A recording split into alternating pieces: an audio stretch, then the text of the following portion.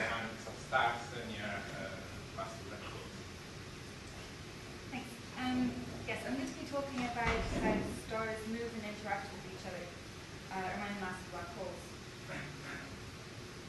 So before I get into the talk, I want to say that the main idea behind the talk is that stars which are in the vicinity of a massive black hole would move along ellipses, and these ellipses will precess slowly, and as they precess, they exert torques on each other. So that's the underlying idea behind everything I'm going to present, and I'll say I'll go into more detail. So first, I'm going to talk about the nearest system we have to observe. That's our galactic center. It's home to a massive black hole known as Sagittarius A star that has 4 million solar masses. What I'm most interested in is the fact that it's embedded in a nuclear star cluster. And within about 1 parsec of the massive black hole, it's thought that there's on the order of about 1 million solar masses and stars and compact objects. So it's a very dynamically rich environment. There are puzzles in these stars around the massive black holes, which I'll go into. Then I'm going to give some theory, the most recent theory we have on stellar dynamics around massive black holes, and try and to use that recent theory to explain some of the puzzles we see in the stellar populations. And finally, I'll present some new theoretical ideas based on this theory that have not yet been tested, but are interesting nonetheless. So to introduce you to the Galactic Center, I have a movie made by the European Southern Observatory. So what they've done here is take real data from almost 2 decades of astrometrically tracking the motions of stars as they orbit the massive black hole in the center of the galaxy. We're zoomed in here to a few tenths of a parsec. So they've reconstructed the stellar orbits from these motions. And they've color-coded the stars according to their spectral type. These blue and white stars are AEB stars, massive luminous stars, very close to the massive black hole. These are called the S stars, which I'll talk about later. The red stars are luminous red giants. These are older stars. So we have enough data on the stars around the massive black hole in the center of our galaxy to start testing long-standing theoretical predictions of how stars move and how they interact with each other, and essentially how they then distribute themselves around the massive black hole. So I'm going to present 2 expectations that we have from the 70s, basically, when people started working on this topic. So the first is that you would expect no young stars around the massive black hole. The reason for that is simply that if you put something as tenuous as a molecular cloud near a massive black hole, the tidal forces would rip it apart before it has time to fragment, condense, and form stars in that region. And for stars to diffuse inwards towards the massive black hole, you need a long time. So for that reason, you don't expect young stars right beside the black hole. The second prediction is that you would expect the old stars that have had time to diffuse inwards and move towards the center of the potential. Through two-body relaxation, you would expect them to form a very steep density cut around the black hole. This is a famous result by Bachnol and Wolf, that the number density profile goes order to -7/4. So we know now, from observations of the galactic center, that both these predictions are entirely incorrect. So now I'm going to go into some of the observations of the stars around the massive black hole and to suggest how we can explain them. So the first thing is that the stars around the massive black hole, apart from being a place devoid of young stars, it's actually teeming with early type stars. And not only that, but the majority of the very youngest stars are actually rotating in a clockwise disk in the sky. So I'm showing a plot here by Liu et al., 2009. The blue stars here are those that are associated with a disk counter-rotating on the sky. And if you look at the angular momentum vectors of the stars, they're actually forming a very thin plane. These stars, the majority are O and Wolf-Rayet stars, very young, very hot and massive, about 6 million years old. And they go out to about half a parsec, so we're still well within the radius of influence of the massive black hole, which is about 2 to 3 parsec. So how did they get there? So there's two competing theories. The disfavored theory at the moment is that these stars formed in a very young and massive cluster just outside the few central parsecs of the galaxy, and then inspiraled inwards under dynamical friction. So the reason this is disfavored is because these stars are about 6 million years old, which gives you a very short timescale to get this massive cluster right beside a massive black hole. It would have to be formed very close to a massive black hole, and in addition be extremely massive and have a very dense core. There's all these restrictions that make it highly improbable. The favorite theory at the moment is that we're forming these stars in dense accretion disks around massive black holes. So molecular cloud, as I said, will be ripped apart by the tidal force, but if the gas, which is coming into a galactic nucleus, can have some net angular momentum that's going to be squashing it along this plane, becoming very dense, that can overcome the tidal forces, fragmenting them from stars. So in recent papers that have studied this to see what type of structure do we get if the molecular cloud does form this dense accretion disk and then fragment, they found some unusual results. This here is by Bonnell and Rice in 2008. The same results are found by Hobbs and also Hopkins and Cotard very recently. And that is that the stars that are forming within these disks do some not on circular orbits, but actually on eccentric orbits that are even coherently aligned. So, like this. So, we wanted to have a look at this and see what happens to stars when they form in such coherent disks. Yes? Is that matter of initial condition? Oh, Why are they such is it because the disk hasn't circularized? The sorry. disk itself, it looks like just a material coming from a screen and hasn't really impacted the cell and hasn't circularized into properties. It is very much dependent on initial conditions. Yes. I'm not entirely sure what initial conditions favor forming this. The most recent paper by Hopkins and Cotard, they get this naturally from their simulations when they're starting on galactic scales going all the way downwards. But yes, very much the structure will form the eccentricities within the disk. It depends on the mass of the gas going inwards. So yeah, so we were interested in knowing what type of dynamics would be happening within disks that look like this.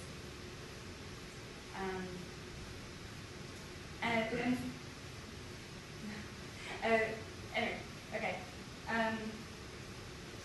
So we know that stars can form in disks around massive black holes, but there are still a few more puzzles that we're trying to solve from doing n-body simulations of stars within these disks. So the first thing, I'm going to show through here, is that if we look at the galactic center and look at the O1 Wolf-Rayet stars, we can plot their eccentricity distribution. So we write eccentricity on the x-axis and the number of stars. It's pretty hard to see, but I'll show you here. We've got a broad peak centered at about 0.3 or 0.4 eccentricity, and then a higher peak, very high eccentricities. So you've got a bimodal distribution that's highly non-zero.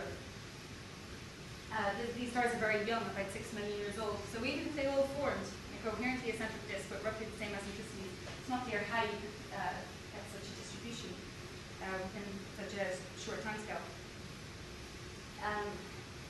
So the second puzzle to do forming these stars is that about at a radius of about 10 times closer to the massive black hole, at the inner edge of the disk, we have these S stars. And this movie is from the UCLA group in LA. So these S stars, these are P stars. They're isotropically distributed and highly more eccentric, much more eccentric than the disk stars. So it's not clear how they are related, if they're related at all. They didn't form in situ, they're far too close. You can't, even if you have a disk that's fragmenting, you can't form these stars where we see them. The third puzzle that we're hoping to unite is the fact that we see hypervelocity stars in the galactic halo.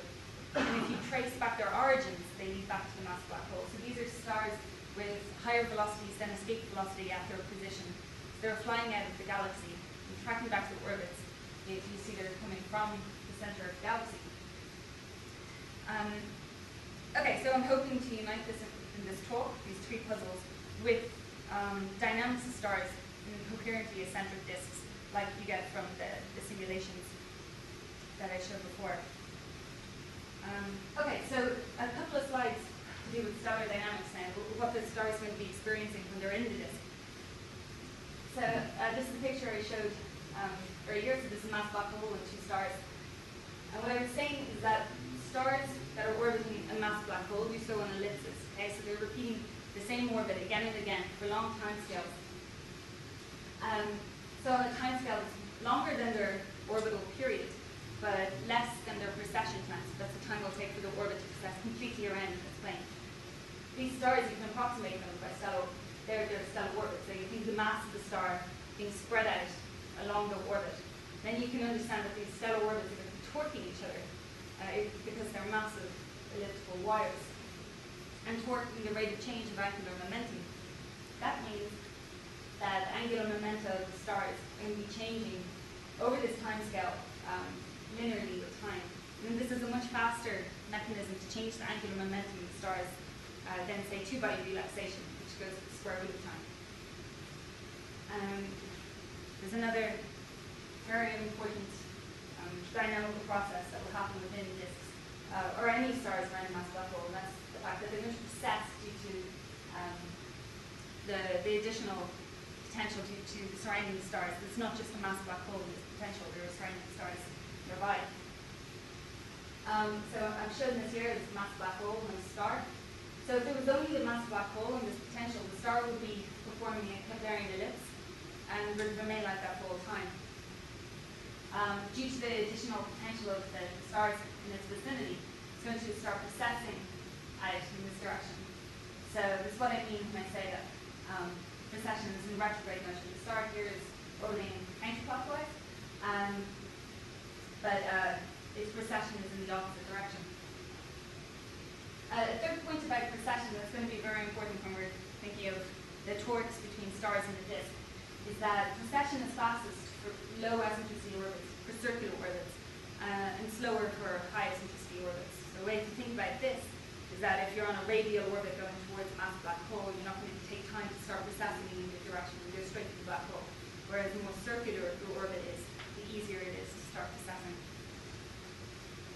The final thing I want to say is just to repeat that precession is slow, which means that over long time scales, there's going to be coherent torques between orbits. Okay, so I'm going to show results of an n-body simulation in the form of the movie here. To show you that when you start stars off in one of these coherently eccentric disks that you get from the hydrodynamic simulations, it's inherently unstable. So in this simulation, we have a mass black hole. I have a disk that starts off coherently eccentric. All the stars are of the order of 0.6 eccentricity. The spread of semi-major axes. I'm plotting their orbits here, even though it's an n-body simulation. And I'm just picking out a few stars. So underlying this, there is a smooth potential of background stars that's going to provide correct precession.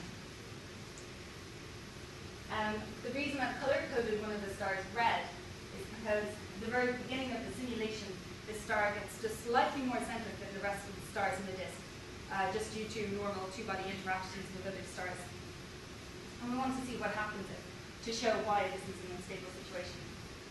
So all the stars in the disk are rotating in this direction. So the velocity vector of this star is pointing outwards. We're looking flat onto the disk here. We know when I set the moving star, because they have retrograde precession, the disk is going to also go this way.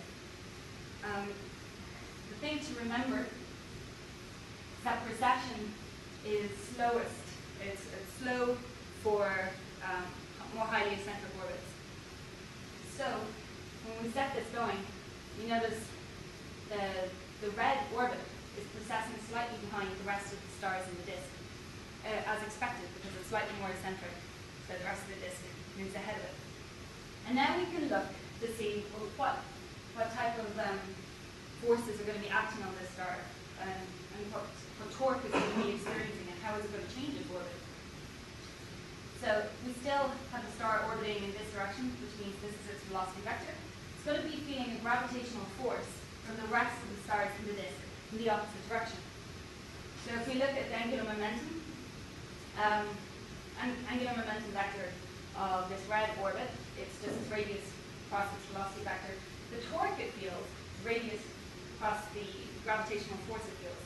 And now the force is acting in the opposite direction of its velocity vector.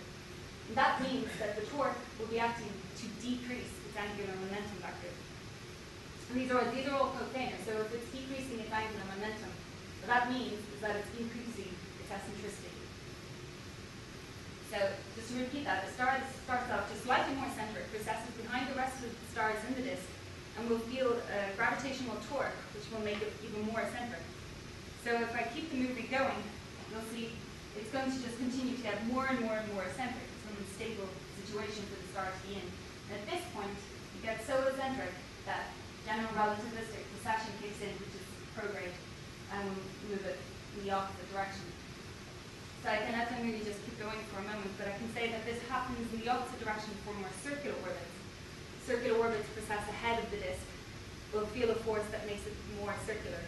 So the stars, just through natural two-body interactions, will get these tiny deviations from the average eccentricity and then want to explode away from each other. What's the density profile of the breakdown star? So in this simulation, it's alpha equals 1.5. The reason I chose that is because the precession time, you have an alpha equals 1.5 plus, is independent of semi-major axis. So if you have a flatter profile, such as in galactic center, what happens is the precession time goes such that stars that are closest to the massive black hole in semi-major axis space, they actually lag behind in precession, and you expect them to become more and more eccentric. Whereas if you have a steeper crust, you expect those to become more circular. So yeah. Same as that profile with more diffusion. Yes.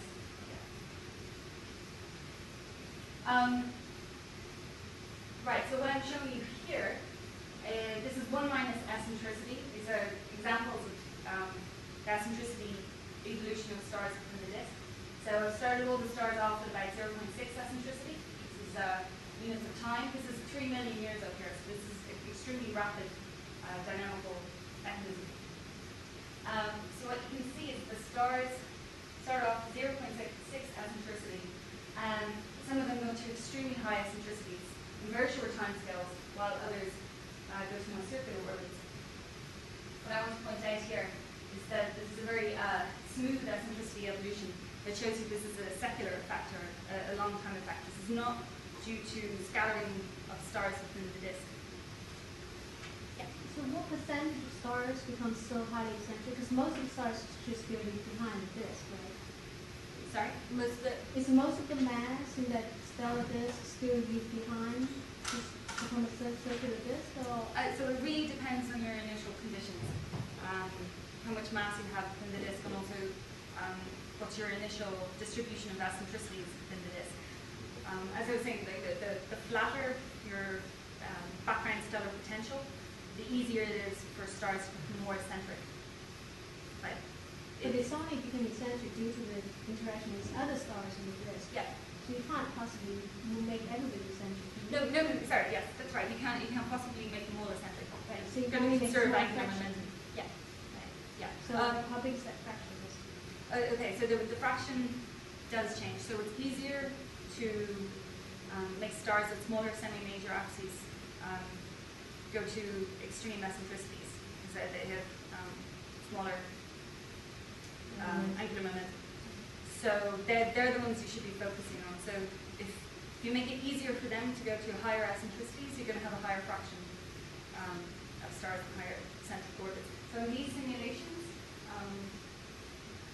I'll actually just show you the next plot so you get an idea.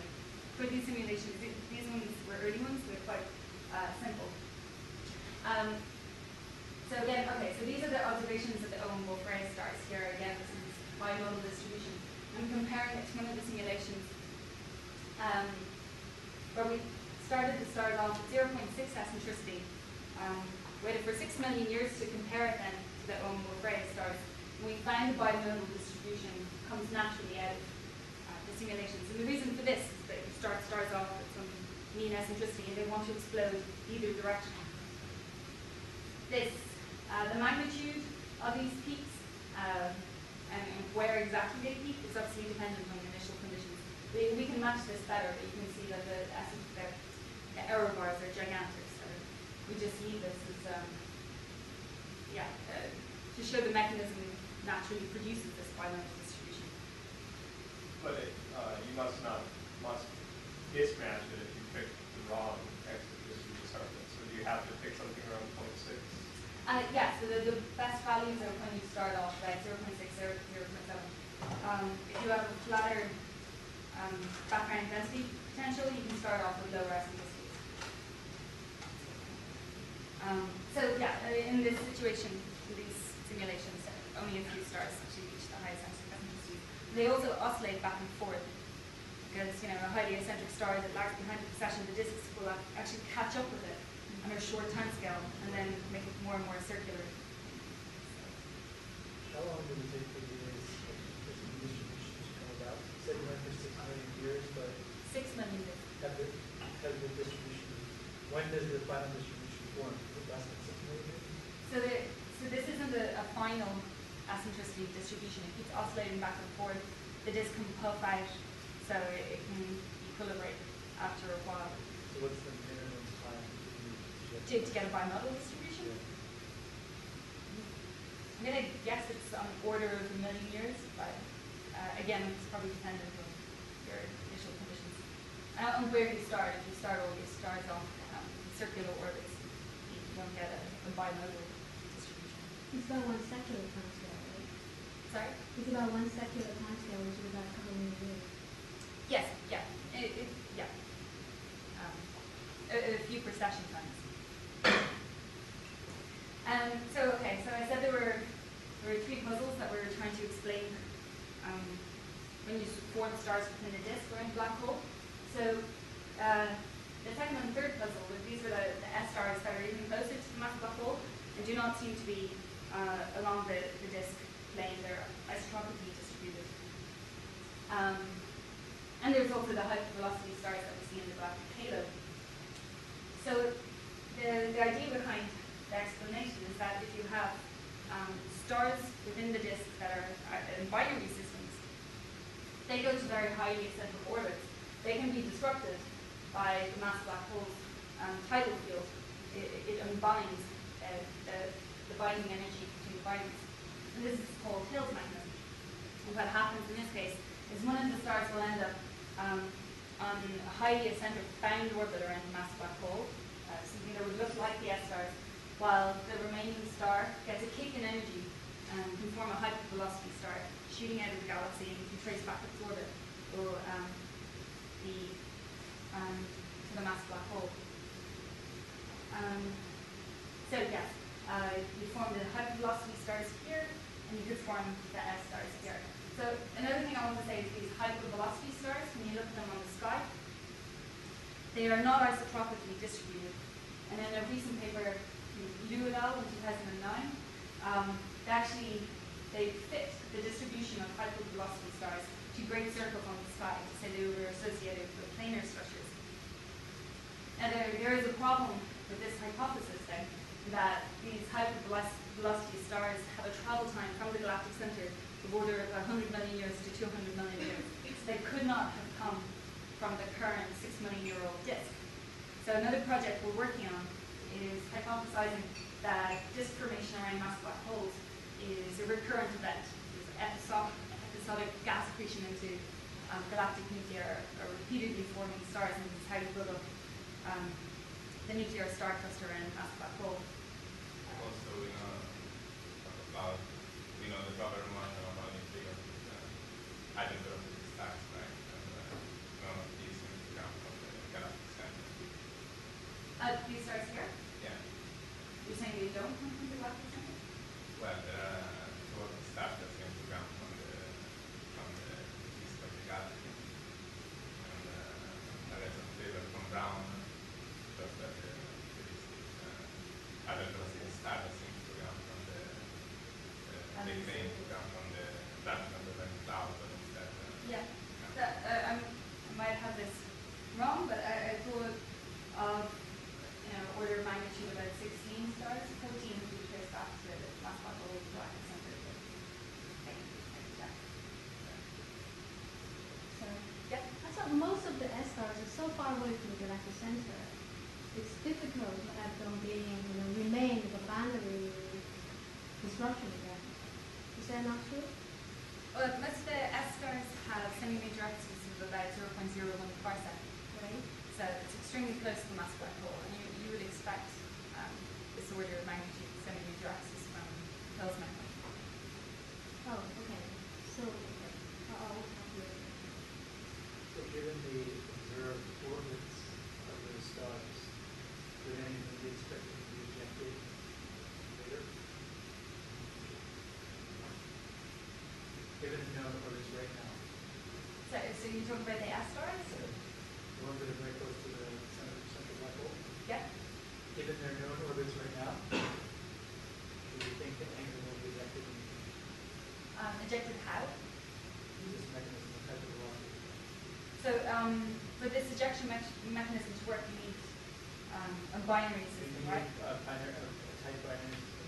Yeah, you need to get ejected, you need to be extracting some energy. So in Hill's mechanism, this comes from the binary system. Okay, so that's to do with young stars around the galactic center. The fact that there's very many young stars, and the dynamics are extremely interesting. To go on to the old stars, you remember the prediction was that it would increase in density as you go towards the massive black hole. So very recently, observers have been able to test this. It's just a schematic to show you basically what they do. They put annuli around the position of the massive black hole and simply count. You see these are red giants, these guys here. Count the old stars within radial bins so that you get a surface density profile. And to give the answer away, Buchholz says it very nicely in his 2009 paper, that there seems to be some type of hole in the late tide population of stars in the galactic center. So not at all what was predicted by Buchholz and Wolf and other people in the 70s. To show an example of this, this is a quote by Yusuf Zadeh et al. Although there are very many more papers. To show this magnitude. So what they do in this paper is actually look at the diffuse stellar light coming from the old stellar population around the massive black hole. This is radius here, and this is surface density profile. This is just the mean and the median in different radial bins, and it's offset for clarity. So you can see that going outwards of about 0.3 parsec, you have roughly the theoretical prediction. It's steep and it's rising. Inwards, however, it's flattening off. And this is exactly what's found by the other papers too. So we wanted to try and explain what was going on here. But the problem is, so in the papers that were predicting a steep density profile all the way up to the massive black hole, they were using Fokker-Planck type simulations, where you have two-body interactions between stars, drift and diffusion terms. But the secular torques between orbits, which is called resonant relaxation, this isn't possible to incorporate into a drift and diffusion type equation. So we couldn't perform these long-term simulations, and obviously n-body simulations are so computationally expensive that to get the secular torques correct and run it for a Hubble time is near impossible at the moment. So we needed to have a new type of equation to do these statistical simulations. So we looked at the autocorrelation function of angular momentum changes of stars at a given time. So this resulted from an n-body simulation. I just drop a test star into a given potential and see how its angular momentum changes. And I can plot the autocorrelation function there. So this shows you that, so the noisy line is this single star. This tells you that its angular momentum changes are correlated all the way out to a few hundred orbital periods. Now, if you just had two-body relaxation in its potential, this would be a noisy line centered about 0. So this really visualizes secular torques between stellar orbits over a long time scale. The precession time for this star is on the order of 1,000 orbital periods. So we wanted something that could reproduce this type of statistic. So what we used is called an ARMA model, that's autoregressive moving average model. We borrowed it from econometrics. And I'll just go through it here quickly. This says the change in angular momentum of a star, that's J, at time t, is related to the previous step it took in angular momentum, so that's the coherent torquing. And there's also two terms here. So this is a randomly distributed Gaussian variable. It has mean 0 and varying sigma squared. And there's also this term here with theta that says that the previous random variable you took is carried along with you. This is a moving average part of the equation. So, what else should I tell you about this? If you go back here, we calibrate the phi, theta, and sigma that's in that model with n-body simulations. We get this curve here, the smooth green line.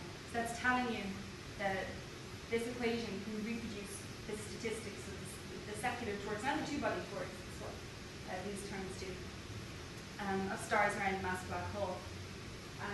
So this is what we did. We related phi, theta, and sigma to parameters within our galactic nucleus model, and then calibrated it, the equation using n-body simulations. So now we have an equation for energy and an equation for angular momentum, so we can do the same type of simulations as the Hall and Wolf did, only incorporating the secular torques between stellar orbits. Before I show you the results, I want to bring in tidal disruption of stars. So I'm showing here the mass black hole and the tidal radius for a given star around the black hole. So that's the radius at which the star will become unbound and be ripped apart by the mass black hole. So if a star is on an orbit with a given semi-major axis, it's going to be moving slowly in semi-major axis space, but it can move very fast in eccentricity or angular momentum space. And so it's in danger if it comes too eccentric, about periaps passing through the tidal disruption radius. So as it moves much further closer to the massive black hole, so it's on a much thinner orbit, so it can pass very close to the massive black hole with periaps. You can combine them with resonant relaxation. We find that this can carve out a hole in stars around the massive black hole. So what I'm showing you here, this is the phase-space distribution of stellar population around the massive black hole as a function of energy. So here we have energy on the x-axis on the log scale, or perhaps more conveniently in radius of parsec. So this is going towards the massive black hole here on this side. This is Black hole and Wolf's result. This is the E to the quarter result.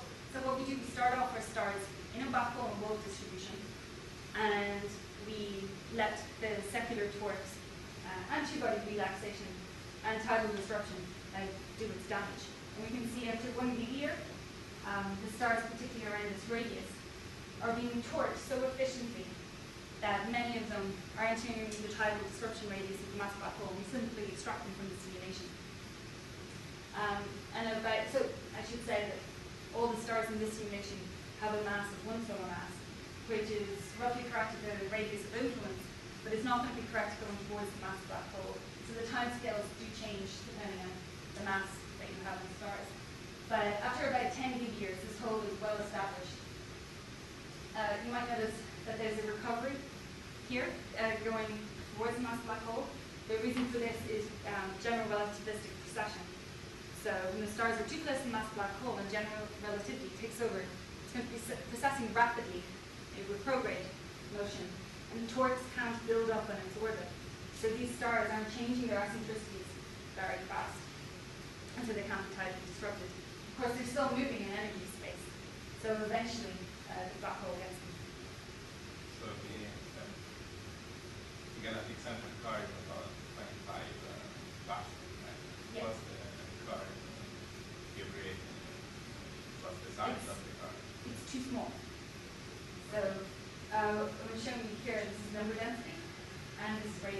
So now we're going towards the mass black hole this way. Again, at t equals 0, we've set up a profile with a black hole 1 plus the n to the minus 7 over 4. After 10 GeV, you can see this type of profile is established. So the real core that we develop only goes out to about 0.03 parsec. The slope will be changing out to about 0.1 parsec, but we're still too far away from the galactic center observations that say that this slope is changing out to 0.3 parsec. It seems to be pretty established. So if we change, the model is very simplistic that we're using out of necessity. So we have a single mass distribution in this profile. So we're always going to get the physics wrong at some radius. So if we change this to 10 solar masses, we're more correct towards the mass black hole. We're expecting to mass segregation of heavier objects.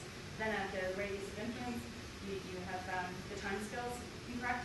So these can all, the timescales and the radii can change slightly, but we're not getting out to the radii necessary for the galactic center yet.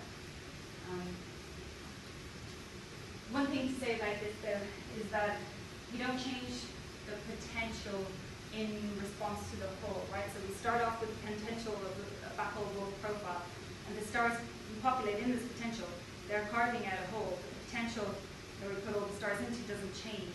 So this is something that will also affect the outer radius. It should move outwards because energy relaxation is going to be slower if there's a hole, the potential in the mass black hole. Whereas resonance relaxation, the secular torques are not formally dependent on the amount of stars that you have within your radius. So this outer radius should move outwards, but yeah, we haven't proved it so far in the simulation. Okay. So the summary so far, I don't have a tiny thing extra to show. First, that the bimodal eccentricities in the disk and the galactic center, the S stars and the hypervelocity stars, they can be unified by the idea of forming stars in coherently eccentric disks around black holes that become unstable. Although to explain the S stars and the hypervelocity stars, we should be evoking repeated or episodic formation of stars and disks. I didn't go into this here. We're looking for the remnants of an older disk in the galactic center at the moment. We've come up with something called a H statistic to try and distinguish between different formation scenarios, but I didn't actually explain that, so I won't go into it now. And the last thing is that there's a depression in the old star cluster next to the mass black hole. We can partially explain due to resonant relaxation and tidal disruption, but whether or not we get out to the relevant radius, we still have to find out.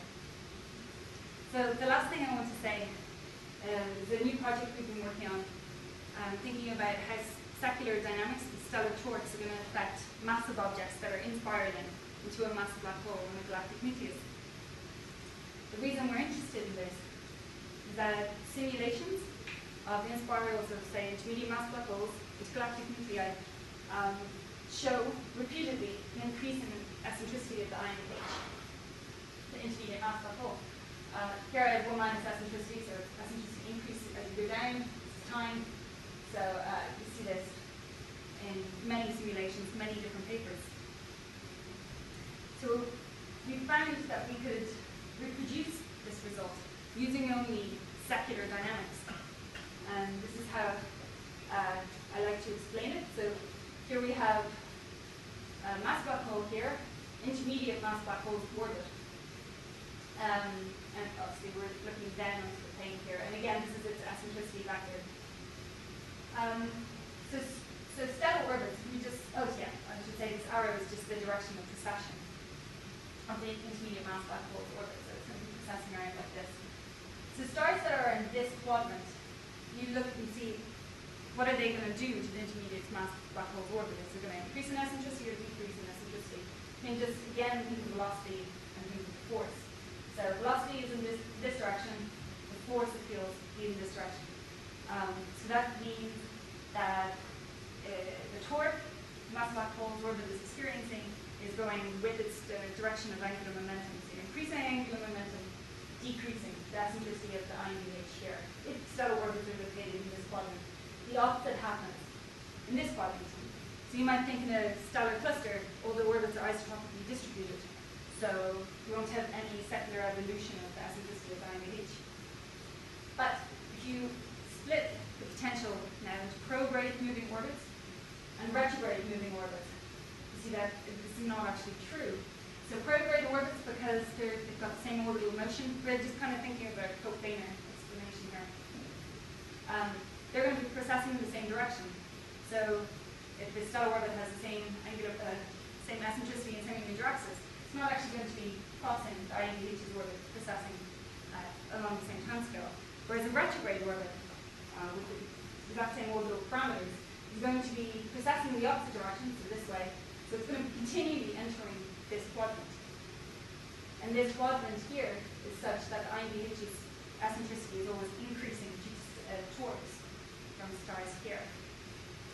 And also, okay, so you're still going to have dynamical friction from the traditional Chandra-Sekhar idea, which means that the mass black hole, the intermediate mass black hole, is going to be decreasing in semi-major axis. So as it decreases semi-major axis, it's going to feel a fresh wind of retrograde orbits that enter this quadrant and donate negative angular momentum to it. So just one quick test we performed to make sure that we had the right idea that this wasn't actually just due to gravitational scattering. That in my n-body code, I simply reversed the direction of precession of the IMPH. And so it would interact with prograde orbits instead. And so a prediction of this theory is that now the eccentricity growth should be negative, it should be decreasing in eccentricity. And this is exactly what we find. So here we have correct precession. These are results of 10 realizations each, all these lines of the IMPH in spiral. So this just shows you that this is the result we expected to find. We do indeed find it. Okay, so for the last slide, I just want to leave you with a movie. Here's the IMPH's orbit. This is a prograde directed star. We call these orbits secular horseshoe orbits because if you look in the frame co-rotating with the IMPH, the prograde orbit directed star will perform a horseshoe orbit in its eccentricity vector, not the guiding center like it's normally known in planetary dynamics. But this gives you a nice idea of just how strong the torques are. The IMPH is changing the prograde orbit so dramatically on short timescales. Thank you.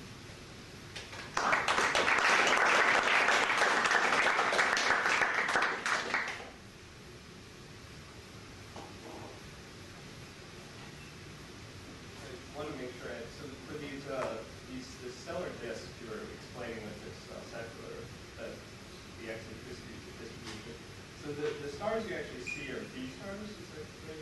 In the disk? Yeah. They're mostly all They're all, well, okay. So you see essentially all of the bright massive things, right? So, yeah. so when you do these n-body simulations, so you have a background distribution of stars which are different masses, or is that what's causing the effect? I mean, so my understanding was it was the eccentricity of the distribution that you put in, but you only see like something like 30 of these stars or something. And so is it only 30 stars in your n-body simulation, or do you have other stars other than the O stars that are causing this? So, no, so yeah, I think I get your question. So my n-body simulations, I'm really trying to show the mechanism. So I only have 100 disk stars, and then I have a smooth background potential just to get the precession correct. So you're assuming there's other less massive stars that were born with the same eccentricity distribution? Well, yes, no, sorry. No, they can be an older population that form some type of parallel cluster. So it's not essential that they have the eccentricity distribution? No, not at all. So they don't have an eccentricity distribution because I simply insert smooth potential. What is important for the instability to take place is that the precession of the stellar orbits within the disk are a result of that smooth potential.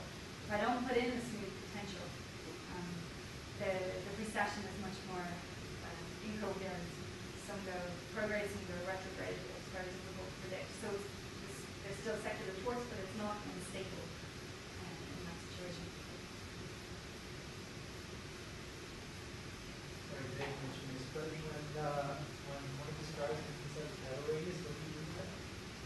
I take that. You just take it out. Yeah, so that's a nice statistical simulation. So, if star in tidal radius gone. So there, I have two questions. So first, go back to the S star. You said their distance is just about right for the field mechanism to work. I was just calculating it. I think they're too far. I could be wrong, so maybe just right. They're about right. They're about what is it, 0.05 parsec or 0.01 parsec. Yeah. Okay, so let's say the boundary that came in is about 1 AU, because you need about 1 AU boundaries to get the hypervelocity stars, which give you a velocity of about 1,000 kilometers per second. Okay, so yeah, I've been thinking about finding stars with about 0.1 to 1 AU. Yeah. Okay, so 1 AU boundary star, and the massive black hole is only maybe a million times more massive, let's say. So that means the tidal destruction radii is about 100 AU. The tidal disruption radius is about The boundary, you have the boundaries get close to 100 AU away from the massive black hole, Yeah, you can explain it with which is too far, too close to the S stars. It's not true? No, it's not, but I don't think I can Okay. do it off the top of my head. So maybe I I can. can do it with your process of resonant relaxation that randomizes But she's talking about the semi-major axis, not SMPC. Right, because that doesn't change. the very axis, right? The resonant, Resonant well, direction but the is star that not left SMPC. behind usually has a more circular orbit, right? The star left behind, no, the star left behind will Well, have a very sorry. highly eccentric orbit. Excuse me. The stars that left behind will have a small periapse, about 100 AU, away from the black hole, and then you want to use resonation and move them out. Right. That's a efficient process of omega here. You can call stellar black holes. Okay, I think that works. All right. So that's my first question. The second question I have is that there is also, besides from this star, there's also a second population which is more isotropic, the OB stars. Yeah. So what would they do to your mechanism? The mechanism, the The instability. eccentricity and stability. So the short answer is not so much. They would provide the relevant retrograde precession that the instability depends upon. But they are not in the disk. No, that's true. They don't need to be in the disk. Well, there's isotropic B star population. Yes, that's true. So yeah, okay. So the stars within the disk, they will feel stellar torts from other stars that are not in the disk, but the time scale that will act to change the angular momenta vectors and scalar values is much longer than the time scale for the instability within the disk. And those torts within the disk are going to be much stronger because the stars are all initially aligned and coherently eccentric. Okay. There are not other questions there, but you have a comment. So in respect to the galactic center car, okay, so the time scale over which you change an intensity profile to the variable form is the relaxation time computed at the speed of influence of the supermassive black hole. And this time scale at the galactic center is approximately 20-30 gigayears. So it's much longer than the age of the galaxy. So in principle, there is no reason to expect variable to have at the galactic center, right? No, I completely agree. So in the simulations, yeah, we start off with the black hole warp cusp just because that was the prediction, the long-standing prediction. But indeed, I don't expect to start off with a steady state galaxy. I think that's a realistic prediction. So this, Just saying, like, even if you had the perfect black hole warp cusp, you'd still carve out for yeah. the type of thing.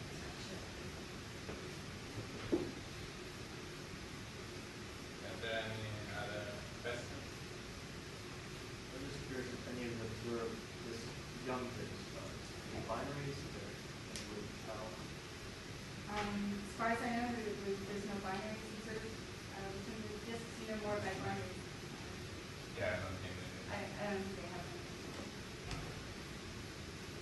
it's a good question. The one binary is in this in the first place. Not completely known. So then where do the binaries come from that separate into S stars and the hypervelocity stars? So what we're proposing is that it's binary stars within the disk that are held to high eccentricities because of instability. There is also another way of forming the S stars, is the mass perturbation scenario, where the binaries are coming from much further out. It's 10 plus out. If it is binaries in the disk, should we see some binaries in the disk right now? It's kind of difficult to resolve. So the, yeah. So it's hard to